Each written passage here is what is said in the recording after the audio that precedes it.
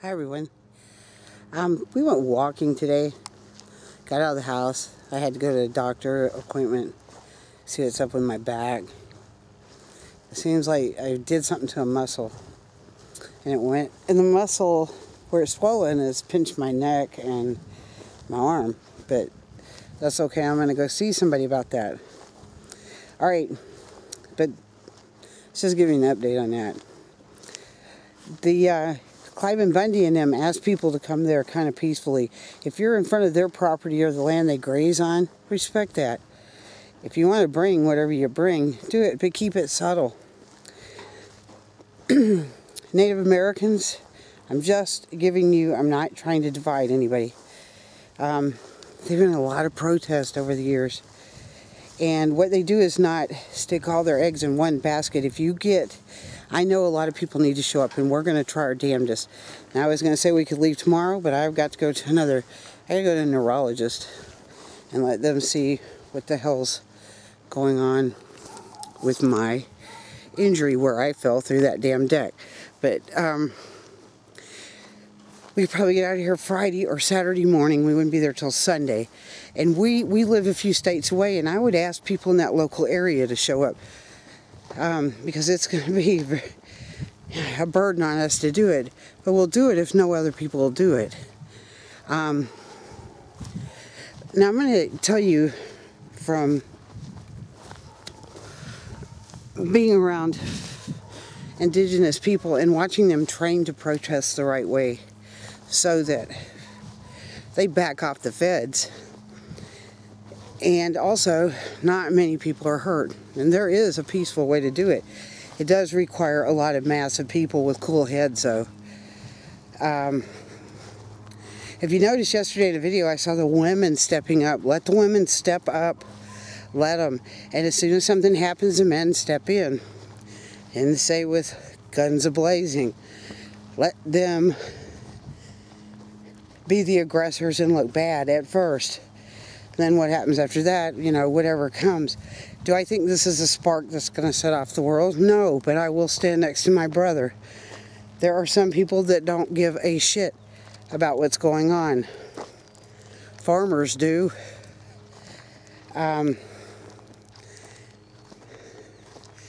People say it's about Agenda 21. Well, it's about a land grab. That is a part of Agenda 21. They kind of phased Agenda 21 out, though. In 2011, we took our ground against Agenda 21 here where I live. I wouldn't be here if we didn't beat them. So now what they've done is separated the nations up. I think Russia's 2045. We're called America's 2050, and it deals with the mega regions where people would be located. And this is a location where you travel by rail. I think cars are prohibited. So it's just like what you think Agenda 21 is on steroids. Smart meters, all that's involved in that. Stay away from ICLEI, the Heritage Foundation. You guys know this. I'm not going to keep on. Why I say don't put your eggs all in one basket. Imagine if they could get everybody who is against what's happening there. And the reason, Wounded Knee in 1975. This is what I'm saying. A lot of indigenous peoples went there.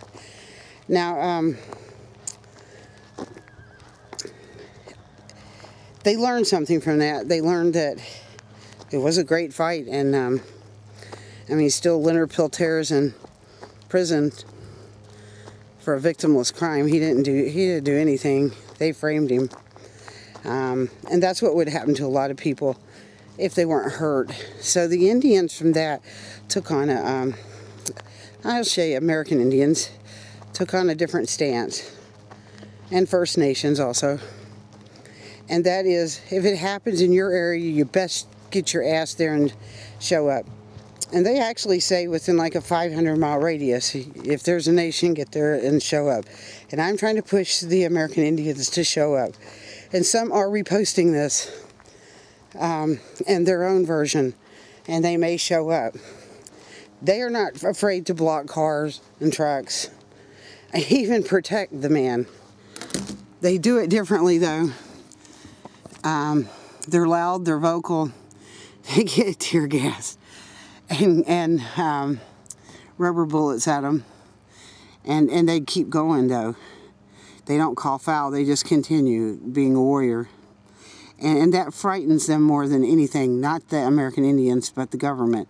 When you take their bullshit and keep on going, so it doesn't turn into a onslaught bloodshed. Because believe it or not, they will bring in tanks and the big artillery, and all those people who came from all of the states could be squashed like a bug, and then that would be the end of that. Now, there's a rancher in Michigan going through the same shit. Actually, there's ranchers all over the place, so we need to start looking within our local area. Kenny and I have traveled to places to do this before. When the Agenda 21 hit our home, we were down there raising hell. We did not even know if anyone would show up, and they did. Mass amounts of people showed up at an auditorium, a little rinky-dink auditorium, and we ran the senator who's supposed to represent Washington State and her cohort completely out of there. They ran for their lives. Believe it or not, the police shook our hands. I would just say don't, if you go there, and I'm telling you, if nobody shows up, we'll probably try to go there. I mean, like I said, tomorrow I've got something to do, and we'd have to leave Saturday and not get there till Sunday, and I'd have to take medication. That would suck. But I would do this. Why can't the states bordering this do this? I mean, we're trying to find a place to live. I'm just bitching and ranting. Let me rant for a minute. This has nothing to do with you guys. I'm thinking, gosh, this is going to put us back like 3 or 4 months if we go there. But we would do this. I'm wondering why the people, I mean, we've cleaned out the fucking car and stuff, and we're trying to get somebody to watch the farm. I mean, we have animals that have to be fed every day. Chickens put up, blah, blah, blah. We'll have to pay someone to take care of them. So, I mean, it's going to be a hell of a lot for us to travel from the Pacific coast there, but we'll do it. I'm just saying that I'm going to see if the local natives will step up. And if they do, let them do their thing, because they're not going to provoke it in the way that I see a lot of people wanting to against the Bundy's request. Now, if you go on down the road and want to do this, don't do it around the Bundy's house. Disassociate yourself with them, because this is them asking. They asked for people to come, but they also asked, let it start out peaceful. And I mean, you can read between the lines, but don't you fucking brag about what you're going to do or what you're carrying. That's the most insane, stupidest thing I've ever heard in my life. You're just putting a big red target on your back. Go in there in solidarity for your brothers and sisters there. But whatever you have packing, keep that between yourself, because there's going to be agent provocateurs there. I guarantee you any big event has them. And if they find or hear somebody talking about, hey, I got this in my car, and you don't know them, and they buddy up to you, shit. Come on, guys. We've seen this shit happen before. Use your noodle there. Start thinking. Just telling you. So, Kenny and I'll try. It may be Saturday before we can get the hell out of here, and we wouldn't be there till Sunday. I mean, we knew I had a doctor's appointment today. We didn't know that my fucking muscles were fucked up this bad. I'm pretty good with pain, I guess. Well, not really. I bitched a lot. Poor Kenny had to listen to me bitch. But anyway, we did go for a good walk today afterwards, and by the river and stuff. I'm just saying, don't jeopardize this guy's family and his children and his grandchildren. I mean, this isn't the line drawn in the sand when you see what's happening to the farmers in Michigan. And actually the farmers here have went through this. I know a organic dairy's closing down here. He's not putting up much of a fight. He's just fucking done. It's happening to everybody everywhere. And until we can all stand up across all states and back them down. Because, see, I don't know why nobody's been blocking these roads. I don't understand it, not letting the Department of Interior's vehicles in or out. That's what the Native Americans would have done. I mean, they go as far as to push shit over the roads where nobody can get in and out. You just have to park your car and walk. I mean, like old farm equipment and shit. They do that almost at every protest. They've turned around fracking equipment, that big old shit that they don't want to put on the highway. They track it through the Indian res so nobody has to see what they're digging the earth with. Now they're turning them around, and it's awesome. But there's ways of going about it. And I believe people, there are training groups that tell you how to go do this, even if it goes violent, what to do. But if you go out there and tell everyone what your intentions are, you just put an X on everyone's back. And shame on you. At this point, I'm saying whatever you're carrying or doing or bringing, leave that to yourself or your friends whom you know when you get there. Don't bring it out. And if you do want to go out there and carry your weapon, do it nicely and don't act ignorant, because you could get a lot of people hurt. That happened on the Mi'kmaq Nation when somebody threw something. This was an agent provocateur, threw something, and the snipers started firing. Luckily, no one got killed. So you think about it, someone threw something explosive who wasn't even a part of the crowd. And the American Indians and the First Nations allow people to protest with them now. They were wary for a while because there was so many agent provocateurs. But if one of those things happened, I mean, it could get other people killed. That's all I'm saying. You have to, people need to learn how to train for this, or go to a few of them and go peaceful. This isn't the only one. This is not the line drawn in the sand. If anything else, if he loses everything, he's been knowing this was coming. And yes, I feel sorry for him, because we were farmers once that could sell stuff. And we can't no more. We can't abide by the rules, and they just come in and nobody would stand up for us, so we just don't do it anymore. But this is all I'm saying. Get us, you know, pitch in, get his cows back, what are salvageable. I heard they're burning them. If they are, then at that point people need to go find the remains and go after the BLM wherever they're at, in every single state. Every single state. Actually, you should protest it every park, any place on the BLM, with signs. Let them know, have a bunch of people go nationwide saying, get the fuck off our land. And then go deep in that land, because you're going to find mines and stuff. Not one mine that has been left has ever been cleaned up in the United States of America or Canada or Mexico. So if you see a mine, you know there's arsenic, lead. If it's uranium, uranium tailings. Nobody has ever took the time to clean up a mine. So, and there are a lot of mines there, and there are a lot of people putting in bids for mines at this place. I heard also windmills. That's really going to go over good with the wildlife. They're loud, and they also kill a lot of the flying birds, the eagles, so forth. The turtles just fine.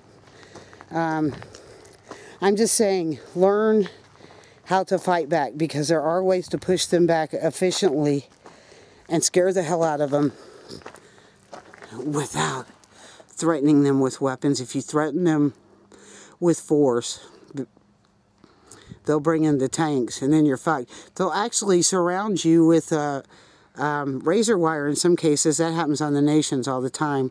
And it's like being put into a FEMA camp, and you're just stuck. There's no bathroom or anything. People talk about going to FEMA camps. They just make the FEMA camps around you. And they've done that in Oka, and that would be in Canada. I'll leave a clip to that. There's a documentary on that. Although the Okas didn't mind, because that was the land they were trying to keep. I'm just telling you, these are the tactics of the government. You have to learn how they work, and you need to learn the best way to go after them. That's why I called upon my Native American brothers and sisters who have been doing this even before I was born. And I'm somewhere in my 50s. You know, when you get my age, you forget.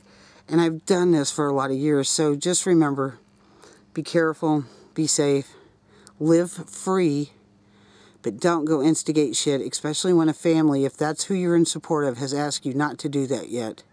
They have grandchildren. There are very good ways, though, to handle them and make them look like the idiots without anyone getting hurt. I assure you of that. I know a lot of people will disagree with this, and that's okay, but I would suggest anyone who does disagree with this, go to a camp. There's a lot of camps on how to do this, especially among the nations. I know there's going to be one, I think, in the Four Corners area. I don't know if it's the Shoshones or who's doing this. Go learn how to protest and take action against the federal government. Just look. Ask a native nation near you how to do this. They're fucking experts, I guarantee you. And that's all I'd like to say. Don't go arms a-blazing, because you'd probably get a lot of people killed and you'd probably survive. And also, don't talk to somebody you don't know that wants to know about what you did bring. And watch how they act in the crowd. If they're the loudest in the crowd or seem to be sneaking stuff around, point them out and get them the fuck out of there. Because I imagine that the government, if there's a big crowd, is brought in. They're little experts in this, how to hoop the masses up and get them on a violent stream. And those are agent provocateurs, and that's exactly what they do. And if you're really into weapons and stuff, and you're excitable about it, and you're ready for it, they'll get you excited and you'll get a lot of people hurt. I just wanted to put this out there. I'm going to leave the links to America 2050. It is akin to Agenda 21, but it does show you the mega regions where they want to put everybody. So yeah, this would be part of the land grab. Plus they want the minerals and probably want to try to do some green energy, because you know we got to do green stuff. The green stuff is working in some places, but you know, the windmills, but it's not been that efficient.